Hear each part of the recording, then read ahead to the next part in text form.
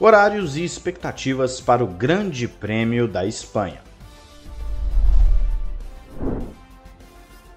Olá amigo do Ressaca Fórmula 1, seja bem-vindo a mais um vídeo. Eu sou Matheus Pucci. Vamos para horários e expectativas, lembrando que eu estou em viagem, por isso eu já peço perdão por conta do meu áudio. Mas vamos lá, vamos começar com os horários que vocês já estão acostumados aqui no canal. Sexta-feira teremos os treinos livres, um às 9 da manhã e outro ao meio-dia, ambos com transmissão do Band Esportes. No sábado, o terceiro treino livre é às 8 da manhã, também no Band Esportes, e a classificação às 11 da manhã na Band. E você também pode conferir no Band Esportes de acordo com o layout oficial do canal. Já a corrida é no domingo às 10 horas da manhã, com transmissão da Band, lembrando que todas essas sessões também podem ser acompanhadas no F1 TV, caso você seja um assinante. Com relação ao traçado, nós temos 16 curvas em 4.675 metros. O Grande Prêmio da Espanha é tradicional, já tem há muitos e muitos anos, e justamente por ser uma pista que está na pré-temporada, as equipes acabam trazendo muitas atualizações para poder comparar os dados, ver o tanto que conseguiram andar para frente, o tanto que evoluíram, o que precisa melhorar. Então é um ótimo momento para testarem os seus carros. Por isso, as 10 equipes devem trazer grandes pacotes de atualização para esse grande prêmio. Não fique surpreso se a ordem do grid mudar um pouquinho entre uma ou outra equipe. Eu não estou falando que a Haas vai disputar título ou que às vezes a Ferrari vai cair lá para último. Eu estou falando que pode ser que principalmente naquele meio de pelotão a gente tenha uma leve mudança na ordem e também, quem sabe, uma mudança entre Red Bull e Ferrari, talvez um décimo para outro, um décimo para o que estava um pouquinho mais atrás, enfim,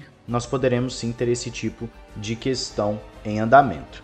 As atualizações nós já fizemos vídeos aqui, você pode conferir, fizemos vídeos principalmente citando atualizações de Red Bull, atualizações de Mercedes e de Ferrari, mas claro, citamos também algumas outras equipes e falamos também, se não me falha a memória, já da Alpine aqui no canal. Então você pode conferir os vídeos, são os vídeos mais recentes aqui para você ficar por dentro de tudo que está sendo colocado. Mas enfim, quais são as minhas expectativas para esse grande prêmio? Começando pelo seguinte, a pista de Barcelona não é conhecida por ser muito boa em termos de corrida por si só. É difícil a gente ter uma corrida bem animada lá. Ela vai ter as suas zonas de DRS, mas isso não significa que ultrapassagens serão fáceis. Principalmente porque tem aquela chicane entre a 14 e a 15, justamente fazendo com que os pilotos diminuam muito a velocidade antes de entrar na reta principal. Alguns pilotos estão pedindo a remoção dessa chicane e a Fórmula 1 tem a possibilidade de tirar para 2023 em diante. Mas a própria Fórmula 1 argumenta que não deve fazer grande diferença na qualidade de corrida, mas eu acho que a gente só vai descobrir quando eles retirarem e voltarem para aquele layout de muitos anos atrás, sem a chicane no final. É uma pista que possibilita o teste de várias configurações, então as equipes trazem justamente as atualizações, como eu citei anteriormente, para fazer esses testes, mas a corrida por si só acaba não sendo grande coisa. Quem sabe esse ano a gente tem alguma coisa diferente, já que são carros novos, carros que conseguem perseguir mais de perto, e se sair colado ali entre a 1 e a 2, quem sabe justamente entre a 3 e a 4 conseguem fazer uma manobra? É uma possibilidade, mas aquele setor do miolo que vai mais ou menos ali entre a 5 até ali a 9, é algo mais difícil de conseguir uma ultrapassagem, a não ser que na 9 chegue colado para passar na reta do DRS, que vai para a curva 10. De resto, realmente fica difícil conseguir uma ultrapassagem, a gente deve ver muitas manobras com DRS, aquele clássico sem chance de defesa, o pessoal fica um pouco mais animado com isso, mas no geral não deve ser uma corrida muito empolgante. Estou na expectativa de mais uma disputa muito boa entre Red Bull e Ferrari, principalmente porque nós não sabemos qual vai ser o efeito das atualizações dessas equipes durante a corrida. Ambas estão trazendo grandes pacotes, ambas estão reduzindo o peso de seus carros, ambas estão corrigindo questões aerodinâmicas e também dando um passo à frente naquilo que pretendem em termos de direcionamento para o restante da temporada.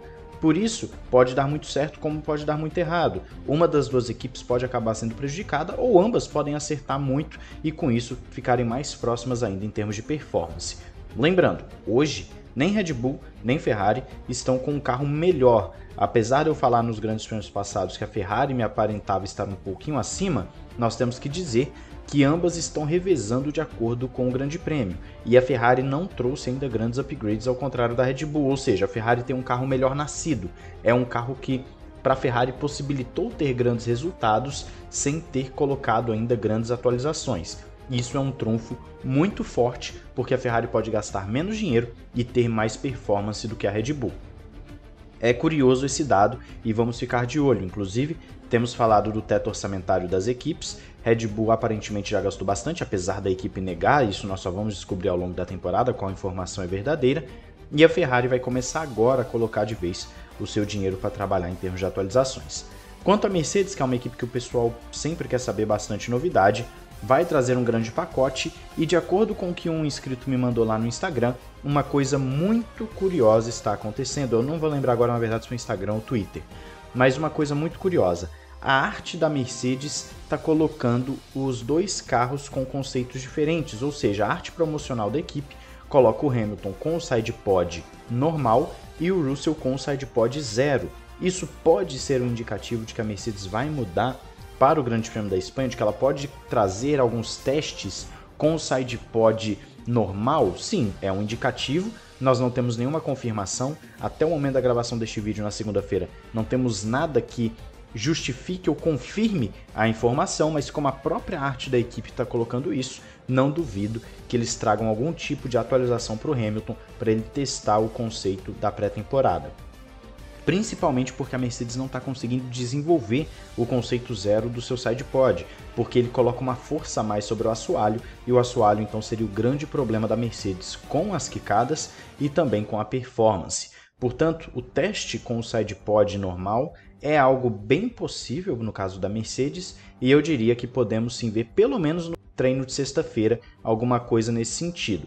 Eles vão fazer testes, vão coletar dados, vamos ficar de olho para ver se isso vai se cumprir, o que vai ser bem legal, porque a Mercedes, com o teto orçamentário, ela precisa definir logo qual caminho vai seguir para então conseguir desenvolver o seu carro. No restante do pelotão é o mesmo esquema que falei no início do vídeo. Teremos as atualizações de todas as 10 equipes e nós teremos que aguardar para ver quem vai conseguir se sobressair nessas atualizações. Hoje, antes das atualizações, eu diria que nós temos uma leve vantagem para Alpine e Alfa Romeo, mas essas equipes também vão trazer grandes atualizações e, claro, Aston Martin vai buscar um novo spec. Já se fala que o Lance Stroll vai ter um carro B, enquanto o Vettel vai ter o carro A para testar, então eles vão comparar dados e o Stroll vai estar andando com um novo carro para justamente ver como ele se comporta, e as demais equipes vão colocar também as suas grandes atualizações em jogo para a gente ver quem que consegue o melhor desenvolvimento. É um ponto crucial da temporada, justamente porque quem acertar a mão aqui provavelmente vai manter um bom ritmo até o fim,